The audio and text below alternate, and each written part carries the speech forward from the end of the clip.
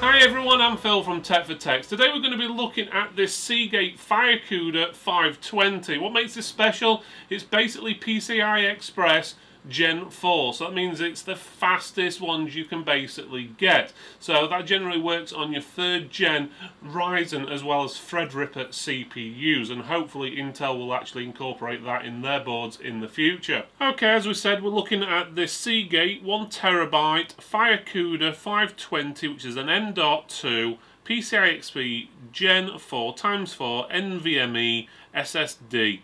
So basically it's a really fast SSD. The max read speed on these is roughly 5,000 megabytes per second, so that's a lot faster than on NVMe 3, which is generally around about 3,500 megabytes per second, and the write speed on this is actually quite fast as well. That is 4,400 megabytes per second, so it's got a hell of a lot of performance in there, and if you are upgrading for any reason from a traditional hard drive, you're going to see one hell of a difference. The SSD itself is an M.2, it's 2280 double-sided, that's the form factor, and it comes in a 2TB, a 1TB and a 500GB version, and they all come with a 5-year warranty. This version here, which is the 1TB, has a recommended retail price in the UK for close to £225, but if you have a look online, and we do have links in the description, you'll probably find it a lot cheaper than that.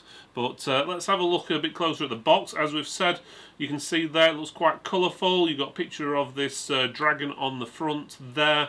You've got a picture of the SSD. It tells you the specifications. The side does go into a little bit more information about which Windows it supports, which is generally Windows 7 and above. Not that you should be using 7 anymore, but anyway, and all your other bits on there about it having 3D, TLC NAND flash, the 5-year warranty and so forth. On the back gives you a bit more information for your different languages and so forth as well. And on this side there isn't much there at all. Bear in mind this does come with software you can download, so you can flash it and you can transfer data and stuff like that. The links will be in the description for that as well. But basically the C tools, which generally you can use on most Seagate products, basically allows you to check the drive health and the performance and do all the software firmware updates as well. Let's have a closer look at the SSD. Okay, so this is everything you've got in the box. So you basically got the SSD itself, and you've also got a Seagate limited warranty, and it's got all your different languages, all the way from English to Turkey and so forth. It's all listed on there. So if you need to know about the warranty, it's all there, but it does come with a 5-year warranty. So let's have a closer look at this. So as you can see there, you've got the SSD. If you note, there is no heatsink on here, which in a way has its advantages, because one, if it doesn't need one, or it doesn't come with one, that means it traditionally doesn't get as hot as possibly some of the others on the market. But on top of that, you can fit it straight into a laptop without worrying about having to take the heatsink off. Also, if you've got a motherboard which has got built-in heat sinks to go over their M.2 sockets, again, you won't have to mess about with that. So there's not much to really say regarding that, other than it's pretty straightforward. If you want a heatsink, you can always go out and buy one, but generally you shouldn't need one. But we will do some tests with this in a few minutes to see how it performs with and without a heatsink. It is double-sided, which means you've got memory and NAND on this side and again on the back. Hard to see it because you do have stickers on there. On the back you have got all the model number and all the specifications and everything like that, so that's good there. One thing I would suggest though, and we've done testing this in the past, is if you are testing this, if you're going to be using this in your computer and you are going to be putting a heatsink on there, we usually recommend you take this bit off. It allows a better heat transfer between the basically the memory and the heatsink itself. But saying that, just bear in mind, on some manufacturers will void your warranty if you did do that. So just bear that in mind. I'd hate you to do that and then find that it doesn't work and you try and send it back and they say, oh no, you ain't got a sticker on for whatever reason. Stickers can sometimes void warranties. I might be wrong on this one, but just double check.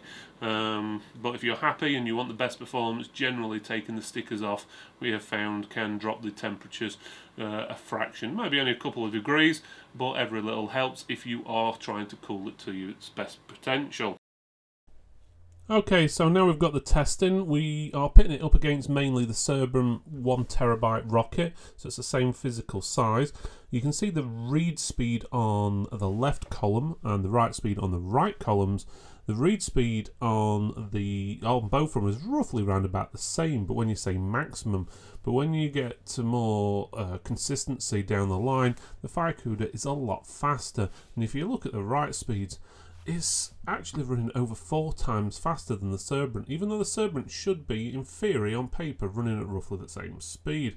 And that's using Crystal Disk Mark, and you can see a bit more information there, pairing the two against other SSDs on the market, which obviously are slower generations. For example, the Kingston is a SATA-based M.2, and the other ones are Gen3 M.2s, not Gen4, but it gives you a rough idea the speed difference on these. And again, you can see that huge difference between the FireCuda and the Cerebrum.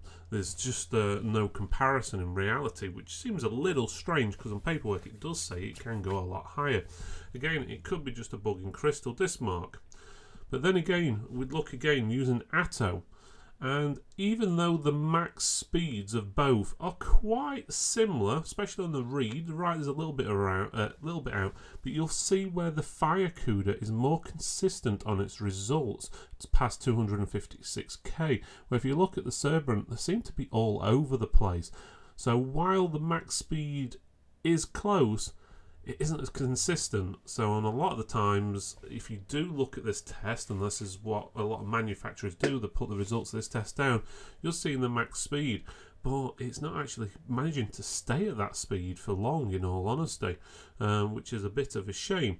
But again, the Seagate just basically, well, wins the day basically. It goes straight through there and carries on getting that high result constantly, and again it beats it pretty much hands down on every single test. In a second you're going to see the actual file speed differences where we're copying from basically a RAID drive onto both of the drives. First we'll copy onto the FireCuda, as you can see here, and you can see its copying speed starts off at over 2 GB per second, does slow down a bit, but stays pretty constant all the way through and doesn't take long. And this is a 28 gig file with 203 items in there. It's basically got videos, pictures and Adobe Premiere Pro files in there. Now we do the same test on the Cerebrum. Again, it starts off very similar, and then suddenly it's like, uh-oh, and basically, well, I'll say it goes to a crawl, but it's going a hell of a lot slower than it should be, or at least in comparison to the FireCuda. As you can see, it's taken a lot longer to copy exactly the same information, which again, on paperwork, it should be pretty much the same, but in reality, it is not.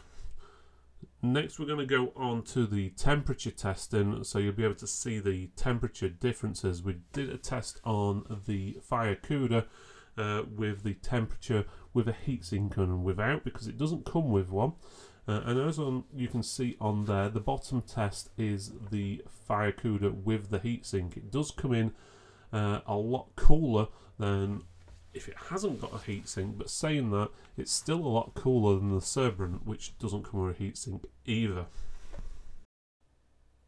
The Seagate drive does come with some tools which you can download, including C-Tools and DiskWizard. C-Tools is basically for recovery, disk checking and stuff like that. DiskWizard is basically there for doing stuff like cloning and formatting and so forth, and obviously doing partitions.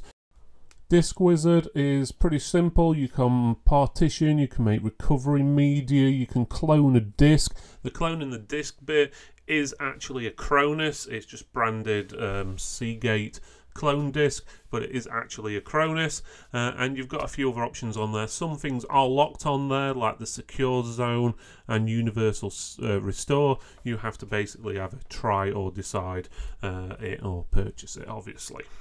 You are also able to update the firmware if there is an update as well, and Seagate does offer, it's like a backdoor protection for security. You can actually read more about that online. I'm not going to go full in details, but supposedly it is very secure compared to probably some of the other SSDs what are on the market. And obviously the advantage is if they are updating firmware all the time, then obviously you're always going to get the latest security if available.